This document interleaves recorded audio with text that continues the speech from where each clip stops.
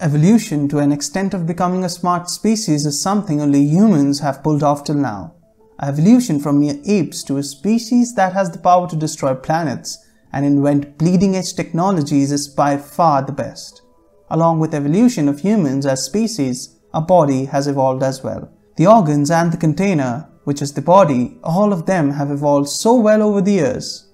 Now that we have the complete human body, the question arises that why in the world do we need a pair, a set for some organs, and while we need only one for some?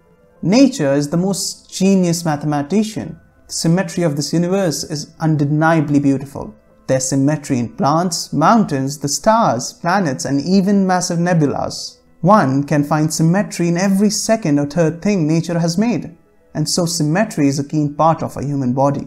You can see for yourself, we've got everything in symmetry, from head to the feet.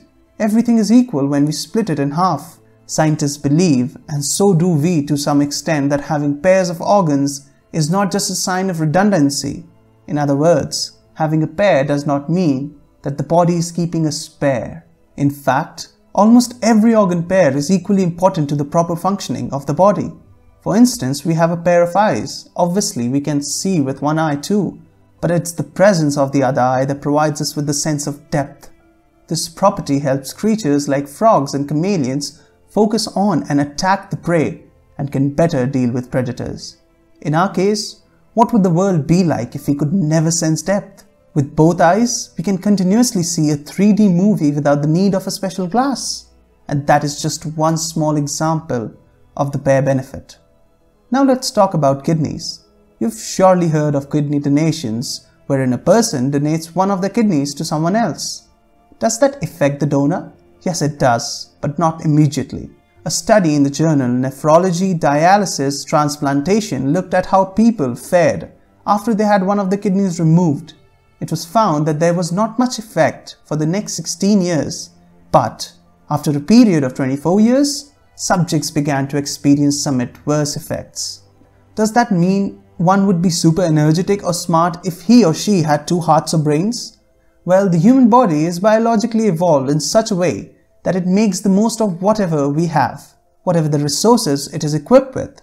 In other words, since we have a pair of hands, our body functions at its optimum level, with two hands at its disposal.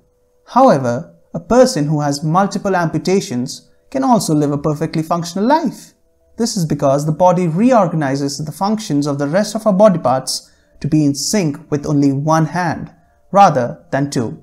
This is probably the reason why people with amputations develop unusual strength in their own hands or limbs. Since the body already functions at 100%, it wouldn't make much of a difference if we had two brains. One physiologist, Bruce Martin at Indiana University, says the brain is already getting more than enough blood to it, so it wouldn't function at a higher level. Interestingly, the case of the heart is different. As a fetus, we actually have two hearts, which develop and fuse to become one heart. When we are in the embryonic stage of development, we actually do have two hearts.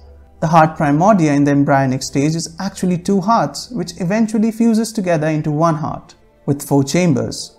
Embryologists in the 1920s and 30s kept the heart primordia from fusing in embryonic frogs, and the frogs that grew up developed two hearts.